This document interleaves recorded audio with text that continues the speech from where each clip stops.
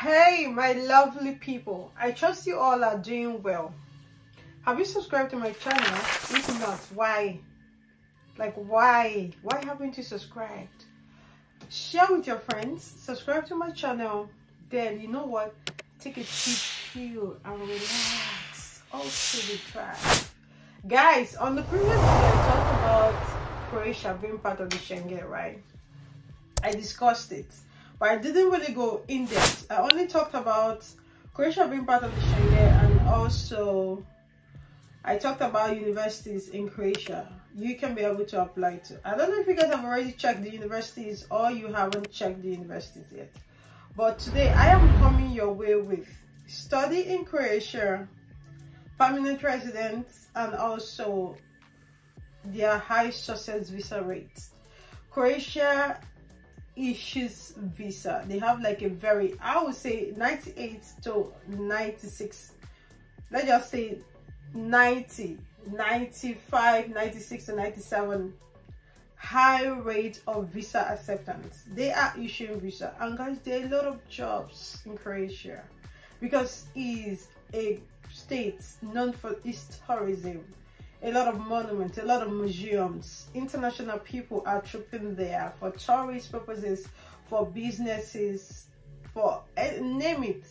Okay, you can be able to even get a permanent resident for your family when they are there, if you stay like for the duration of 3 years or 4 years thereabout. So those are the things we are going to look into in this video.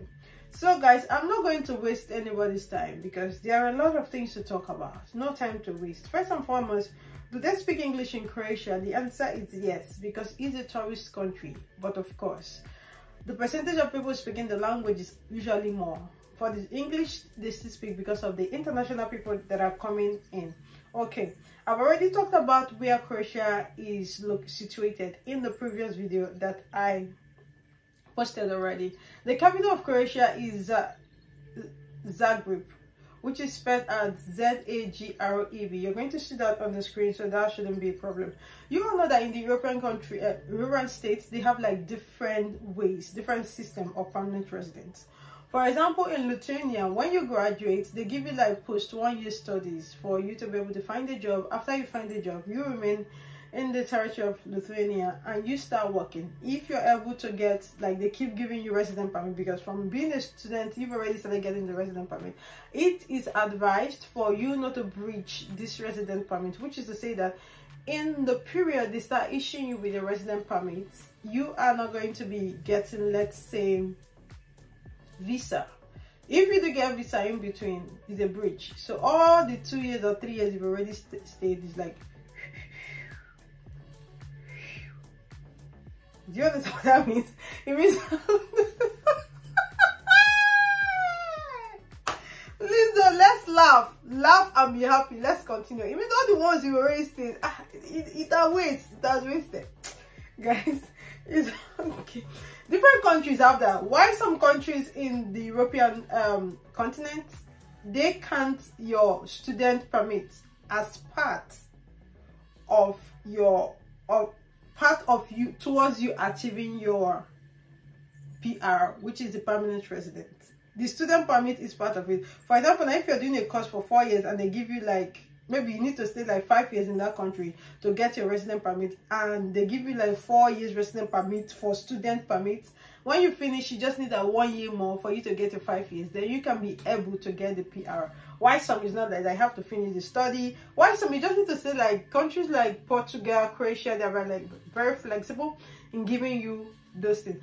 But for countries like Estonia changed that, so guys. Before, when you finish from Estonia, they usually give you like 5 years, but now it's no longer like that. Now they give the resident based on what you're doing. So the contract you have with your company, that is the determinant of how many years resident that you get. For example, if you have like 1 year contract with the company, after studies you get like 1 year resident. If you have like 2 years, unlike before that, once you finish, they just give you like that 5 years.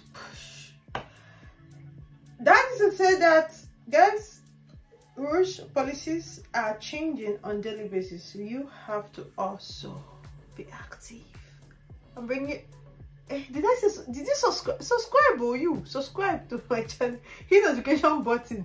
Hey, you see this one again? Let's go ahead. So guys, what ways can you relocate to Croatia? Croatia is not a hot cake. Let's start talking about it. There are ways you can relocate to Croatia.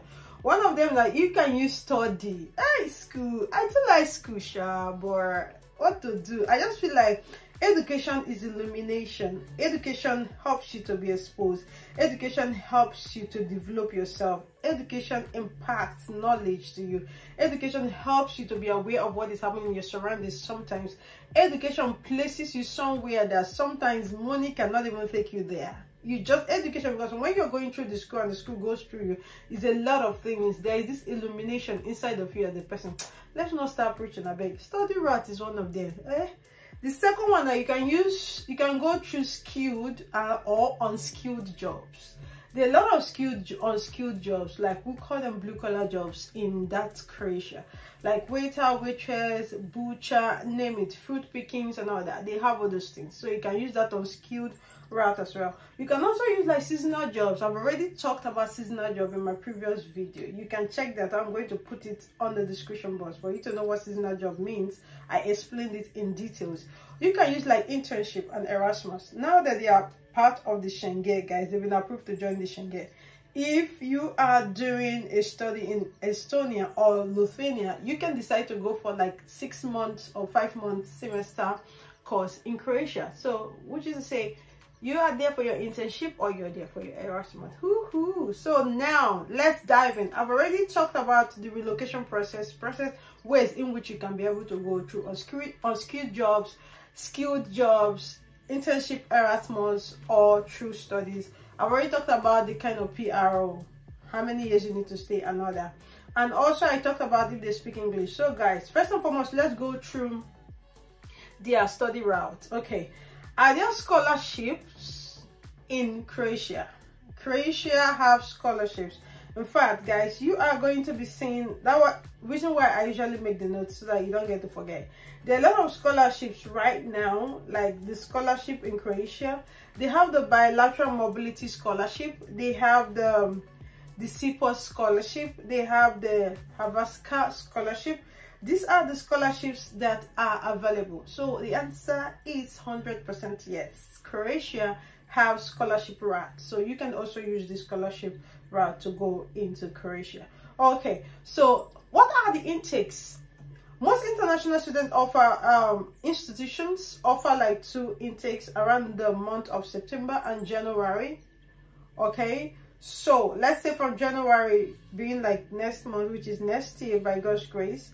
And while some may also accept 3rd intake around April, May, July, this period is like for 3rd intake, so you need to be fast. Okay, and also I've already talked about those schools, but you can look into other schools like University of Split. I've talked about it. Aspiria University of College, you can check that university as well. These are the ones that I can recommend. And also University of Zagreb, you can check that as well. I talked about it in my previous video. And University of Rijeka, I talked about it. You can check that as well. Now guys, how do you work in Croatia? You know, we just look at it and sometimes we get confused. No need to be confused, no need to stress. Temporary residence is required before you can work in Croatia. So guys, these are like the same system in the European system. Despite that, their laws, their policy, their regulations are a bit different. But if you look at it, you find out that they have like similarities in the things they do. Even in Lithuania, you cannot be able to work without working permit. In Estonia, I'm not even sure you can be able to work without working permit. So this is like in the European, so you need temporary resident to be able to work. I've already talked to be a YouTuber because I will be talking and talking and talking. So why would you subscribe? You want God to finish me up? Subscribe or hit the notification button. As I was saying, now how do the application in Croatia? They have like application portal. In the Schengen zone, they have like Dream Apply, where you can apply and see all the universities. In Croatia, they have application portal. Okay, there is a general portal for all the international students. It allows you to pick up to 7, 8, 9 programs. So after you do this, Then there are documents you need to upload on that portal. So which documents do I need? You need your international passport, you need your WAEC or your NECO, you need your photo size, you need your curriculum vitae, which is CV, you need your transcript. The transcript is applicable to both bachelor's and master students, guys. Those of you have said it countless and countless, like tons of times. If you've been following me for a long time now, you know I always stress on transcript. Transcript makes your application to be outstanding. Nobody should deceive you. Schools tend to focus more on students that have transcript, because that is like a more authentic document, especially when it's issued by your university. So both bachelor's and master students, you need your transcript, you need your CV, you need your international passport, your photo passport, birth certificate, motivational letter, admission motivational letter. We do have a writer that will help you to draft an excellent letter that will make you outstanding. Letter of recommendation, you can add that if you can get that. Your bachelor's certificate for those of you that are coming for masters. Okay, when you do and you upload all these documents, there are some documents you need to send for recognition. For example, if you're coming to Lithuania, SKVC need to check to be sure that your certificate wasn't forged. The same thing is applicable to Estonia. They have to check in the NARIC center to be sure that it was not forged. In Croatia, they are doing the same thing. You are going to see the link on the description box. You have to send those documents to the recognition board, educational system that is responsible for checking if your certificate wasn't forged. They are going to check it, but make sure you download the one in PDF because it's in English version. You are going to be able to read through to see the kind of document that is required for you to upload on their system. Now, when you do, you have to send the request for evaluation for the foreign education document to them by DHL. This statement is going to be on the screen on this video, so you get to see it. Okay, then when they recognize it and they find out that okay, this document is authentic, this document is okay, it doesn't forge, they distribute it among the universities that you have chosen the program to, and these universities have to check it to see if you meet the requirement that they are looking for. Then they get to pick you. Most of the university might ask you for entrance tests just to check further to be sure if you're really qualified. Okay, I didn't see where they stated. I've not really checked to know if they require an English proficiency test or not. I haven't really checked that. So guys, going further, there are some good things about Croatia. Croatia, the international students in Croatia benefits a lot, guys. They have what they call the student center. Each of these student center assists you with accommodation, they assist you with job, they assist you with Erasmus opportunities, and they assist you with any kind of information that is going to be useful to you. So the student center helps you as well with accommodation, where you're going to live, the kind of job that's available. If you're having any kind of difficulties or things you need to register, the student center is there to assist you. It's going to be on the description box, guys. Like, a lot of good things about this country. How come we didn't even, we are not even paying attention in Croatia till now. Like, you know, guys. And apart from that, this student center, I'm super excited. I don't know why I'm hyper with this Croatia. Oh my, guys. This student center as well assists you with your visa and resident permit issues. It's so good. So once you get admission or you're admitted into any university and you're having any kind of difficulties, you can always reach out to the student center. Okay, and also I'm going to be dropping the recognition of foreign education qualification, their links. So guys, now I'm going to be dropping the link for when Croatia is going to be joining the Schengen properly. I'm going to be dropping the link for student centers that help with accommodation and for jobs and for living and for visa and for resident issue. That is like a lot of links, so you can check on your own to know what is happening.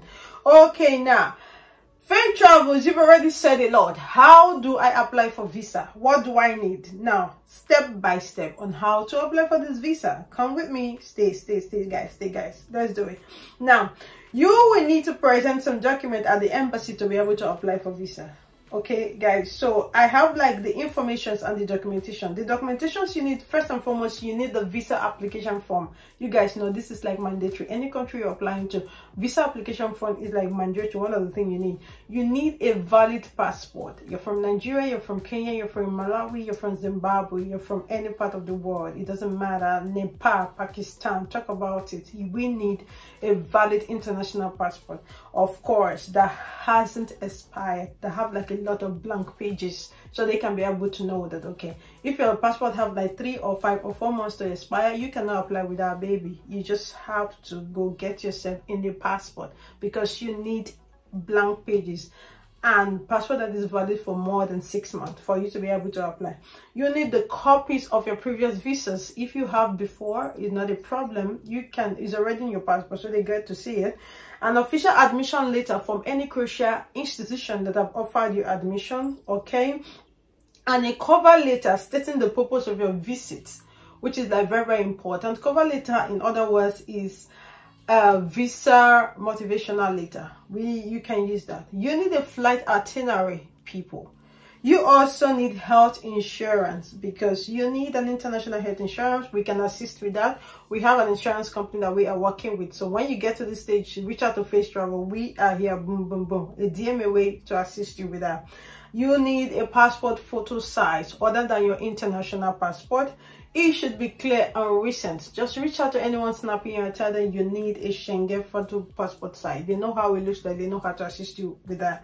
You need a proof of accommodation, which can be provided for you by your university. Or this is where the role of the student center comes in, because they assist you with accommodation, they assist you with visa and residence. So it is now time for you to reach out to them for help. So you need an accommodation, you need a visa fee, and the people, my people, you need a proof of fund, POF, which is a proof of fund. For those of you coming to from anywhere, the third world country, or apart from the third world country that we see in this video, for those of you that are not within the Schengen areas, of course, you need 5,000 to 7,000 euros for now in your proof of fund. Guys, this proof of fund needs 6 months active bank statements. Sponsorship are allowed as well to have the same amount, and a letter of sponsorship should be legalized, so it's going to make it to be authentic. Hope I'm making sense. I'm playing a lot today right now. I'm releasing a lot of things. Okay, so guys, according to each individual case, the competent embassy may request for additional documentations from the Croatian embassy. It depends. Sometimes they send you back if they're not okay with whatever you've provided. Oh, my people of Nigeria, my good and sweet people of Nigerians, guys, we don't have Croatian embassy, so sorry. There is no Croatian embassy in Nigeria. It breaks my heart, but what to do, guys? Which is, excuse me, which is to say that we are going to be using VFS. When I say VFS, those of you are like, oh my god, I shouldn't turn to Lithuanian VFS. We are going to be using VFS. I'm going to be providing the direction or the address of the VFS on the description box. Okay, guys? VFS here in Nigeria offer assistance to those who want to get their visa to Croatia, and they assist you. It's located in Wusetu. You're going to be seeing it there. Their email is going to be there. How to reach out to them. The phone number is going to be there. So now, ta-da-da! Where are Croatian embassies in Africa? We have it in Algeria. They have it in Algeria, rather. They have it in Egypt, Cairo. They have it in Libya, Tripoli. That is where it is. They have it in Morocco, Rabat. They have it in South Africa, Pretoria. So, guys, it's going to be on the description box. Okay. For the general application portal, I'm going to be providing the link as well. For the courses, we have to find the courses, the program that you need. I'm going to be providing the link. For the academic recognition, the link is going to be there. The student center, the link is going to be there. For the universities I talked about, I recommended, the link is going to be there. Okay, for resident permit for people from third world countries, like people from Nigeria, these people that is considered a third world country, how you get your resident permit is going to be on the description box as well. The tuition fee, what it looks like, the tuition fee is like from 800 to 1,000 euros, within that range thereabout in their currency, but if converted, that's where it should be. So it's like within that range, slightly not too expensive, but we don't know what is going to happen coming from next year. And guys, the tuition fee link is going to be on the description box, and also the scholarships in Croatia at this moment, the link is also going to be at the description box. At this time, I want to say a huge thank you for each and every one of you, for sticking with me, for watching my video, for staying with me till this time. I love you all, but God love you the most. It's your girl Growthy. Don't forget to subscribe to my channel, click on the notification bell, share with your friends, check out this university. Peace out.